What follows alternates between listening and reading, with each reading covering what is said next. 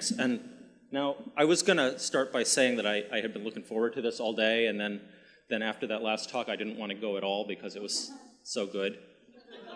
And then all this stuff happened, and this morning I adjusted the slides so the folks in the back would be able to read them, and now I don't have that adjustment anymore. I'm really sorry. This is going to suck.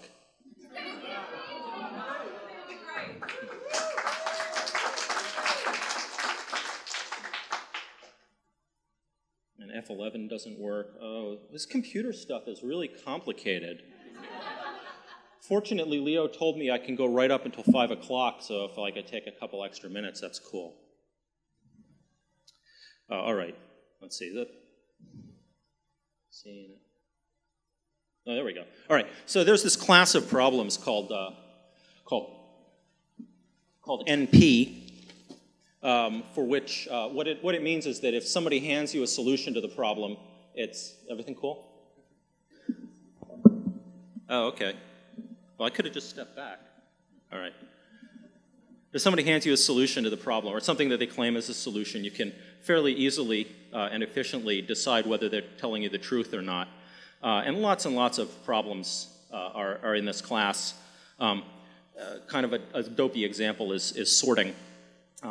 So, like, if you're not doing the sorting yourself, somebody comes along and says, well, here's the sorted version of the list you're trying to sort, and you just got to kind of make sure that the elements are all the same in both lists, and then you check the one that the other person gave you and make sure the elements are in ascending order. It's okay, yeah, that is sorted. You can do that efficiently.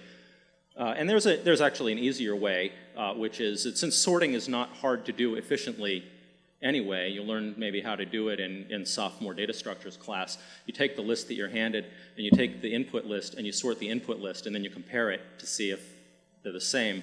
So that was kind of silly. Problems that are easy to solve necessarily are easy to check the solutions to. You solve it, and then you see if what you got is the same as right. But there's more interesting NP problems, which we'll see in a moment.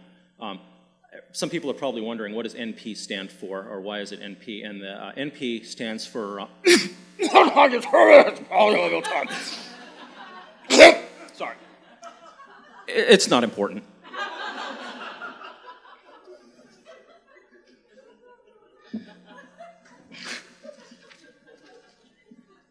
Okay, but not all problems are easy to solve, like sorting, and it's quite possible that you have a problem where it's hard to find a solution. But if somebody hands you something they claim is a solution, it's easy to check whether they're telling you the truth. And my favorite example of that is, this is terrible, is moving van loading, okay? So you've got all your stuff out on the sidewalk, and the question is, does it all fit into the van? And you start loading it in. And when you're all done, there's 7 things left on the sidewalk. And is that because you have too much stuff and the van's not big enough, or is it because you messed up somewhere back on item 15? And if you'd only put it in sideways, everything else would have gone in. Well, okay, so it can be really hard to pack a moving van. Who's moved? Yeah, okay, right. But if somebody comes to you, puts the stuff into the van and says, look, it's all packed, it fit. It's really easy to verify whether they're telling the truth. You just shut the door. And if it shuts all the way, oh my gosh, thank you. So there's a familiar example of another NP problem. And let's see what else. Now all the text is too small. Crossword puzzles, right? Could be really hard to solve the crossword puzzle, but if somebody hands you one that's already filled in, you just got to check to make sure each word matches the clue and that the words all line up, and that'll be quick. Conference scheduling, I'm not going to go into that at length because we've only got one room here. It's kind of a trivial case. If you've ever done homework, you know you can toil over the homework problems for hours and hours, but the grader can check the answers in seconds sometimes. So it's a lot easier to check to see if you get the right answer than it is to come up with the right answer. So there's a lot of these problems where it's hard to find a solution, but it's easy to check if you're given one.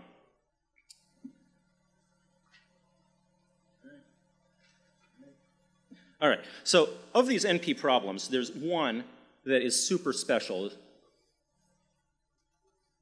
called SAT, which is short for satisfiability.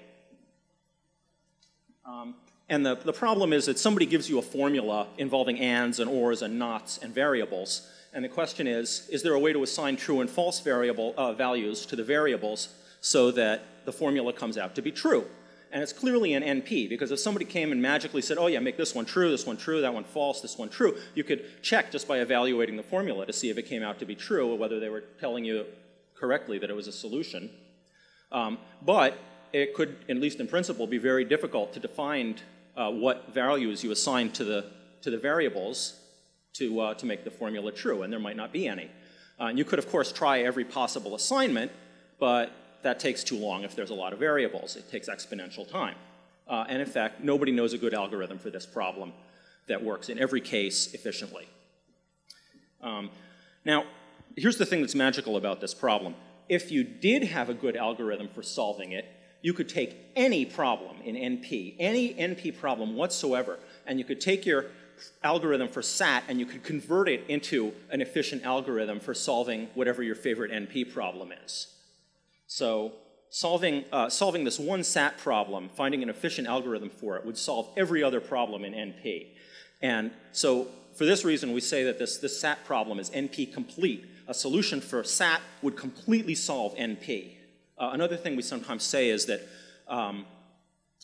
SAT is the hardest problem in NP, because it's possible that you might have a good algorithm to solve your favorite problem but not be able to solve NP, but it is not possible to have the reverse. So SAT is at least as hard as whatever your favorite problem is. And this discovery was independently by Cook and Levin. Levin was in Russia, so he didn't hear about Cook. And he solved it around the same time, but then didn't publish. I don't know. So I don't know why I'm telling you this. It's not important. All right. Who's that? Let's see. The other thing that's interesting about this NP complete is it turns out not just SAT is NP complete. There turned out to be a large family of NP complete problems, and this mathematician named Karp discovered the following year there are a whole bunch of them, and he gave a list of 21 NP complete problems. One of them is SAT. One is this thing called Hamiltonian cycle, which is can you find a path that hits all the cities and returns to its starting point, but doesn't touch any of the edges more than once. Doesn't touch any of the cities more than once, and then 19 others of various interest. And so these things actually turn out to be common, and a solution to any one of them, an efficient algorithm to solve any one of these 21 problems, would completely solve NP and therefore would solve the other 20. They're all very well studied problems, and still nobody knows a good algorithm for any of them, because if they did, they would know a good algorithm for all of them. It's kind of surprising. Since then, people have discovered hundreds of NP-complete problems. There's a huge, huge family of these things, and we can't solve any of these.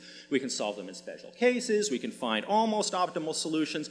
We have algorithms that are really good, except for a few weird examples where they blow up and everything goes wrong somehow, which is kind of weird. All right, so my favorite one of these, we have to have a little digression now. Hey, Leo, how much time have I got?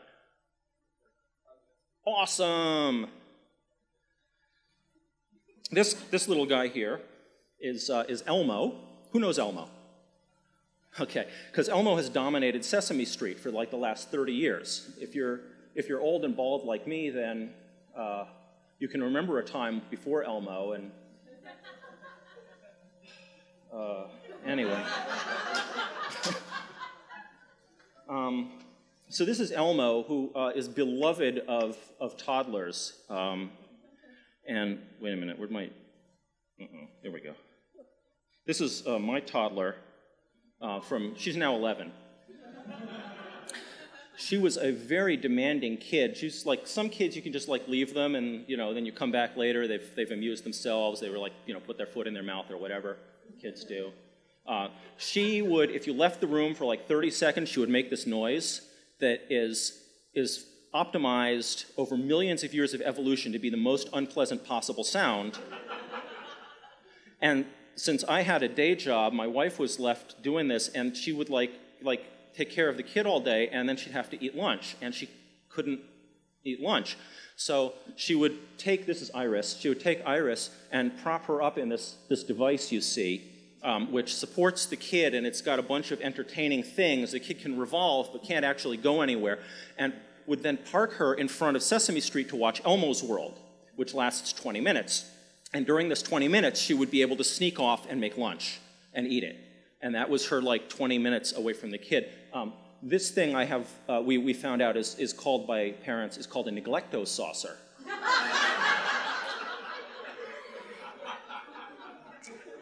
Iris was obsessed with Elmo, and it turns out Elmo is like everywhere, and we were going up the stairs once, for example, and Iris is like, oh, it's Elmo! And this is what she saw on the stairs.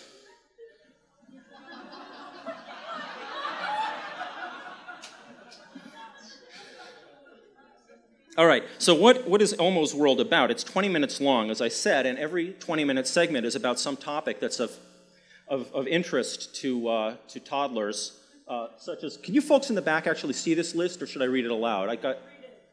Read it? Read some of it. Babies, bananas, baths, bicycles, birds, birthdays, books, brushing teeth, bugs, cats, dancing, dogs, drawing, ears, exercise, families. Good. Yeah. So this is a typical, this is not by any means the complete list. But it's a good sample. All right. Then you don't have to catch these live. They also distribute them on, it used to be video cassette, now of course it's DVD. And since they want the video cassettes and the DVDs to be uniform length, I guess an hour, they would parcel these out in groups of three episodes per video release. So, for example, and we of course owned many of these so that they could be delivered to Iris on demand. They always have 3, so here we see, this one's Dancing, Music, and Books, and that's the title of the video release, Dancing, Music, and Books. And then here's one called Hands, Ears, and Feet, and you can see there's a common thread. Each one has like a theme, right? Hands, ears, and feet, they go together. Sometimes they have, a different title, like this one's Wake Up with Elmo, but it packages together the 3 related segments on sleeping, getting dressed, and brushing your teeth. And this one is called People in Your Neighborhood, and it packages together the 3 segments on firefighters, lifeguards, and nurses. 2 minutes. We're going to be cool. You can stop telling me. I'm going to finish on time. In fact, I could digress at this point. Okay, so here's the constellation of Elmo's World segments, a small fraction of them. And I've circled the related groups, right? And so some of these are related, some aren't. If you put together a video release called On Shoes, Bugs, and Drawing, people would be puzzled, and that apparently is considered a no-no. So you got the question, if you're designing these video releases, how do you pick the groups of 3? And it should be clear there's some constraints on this. You can't put the same segment onto 2 different video releases, because then the person who pays for it is going to say, hey, I got cheated. I paid for 3, but I've already got this one. And similarly, you've got a certain number of segments. You'd like to include every one of them on some video release. So the question is, you have a bunch of groupings, which I'm going to show you. Let's say, here's a hypothetical collection of acceptable groupings. And each acceptable group of 3 is now surrounded by a colored wiggly line. And you want to say, okay, well, I want to pick the groups of 3 that make the acceptable video releases. But no 2 groups of 3 can overlap, because that would put the same segment on 2 different videos. And we have to include all of them. And so there's a kind of a weird interplay of constraints here, right? Because if I decide to put the getting dressed in with shoes and jackets, that forecloses the possibility of doing getting dressed, brushing teeth, sleeping, right? And so I can pick some of these, but they have to not overlap, and they have to somehow hit everything. And where are we going with this? I know Leo's getting nervous, but... So my favorite NP complete problem is this one from CARP from 1972, the original paper that identified these 21 problems, called Exact Cover by 3 Sets, which the computer science people call X3C, because XC3 would have been too obvious. X3C. And at this point, I would stop and I would explain in detail what X3C is, except I did. It's that. Exactly. And there isn't anything else to say about it. So one of the canonical original NP-complete problems from Richard Karp's original paper in 1972 is the problem of how to plan Elmo's World video releases.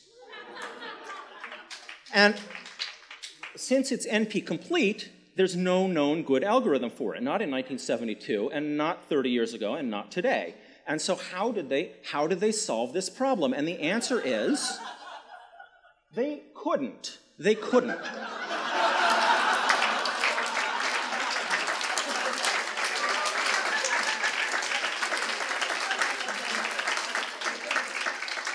Because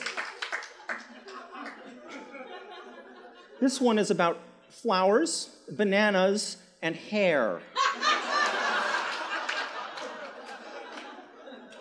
Thank you very much. Ooh, wait.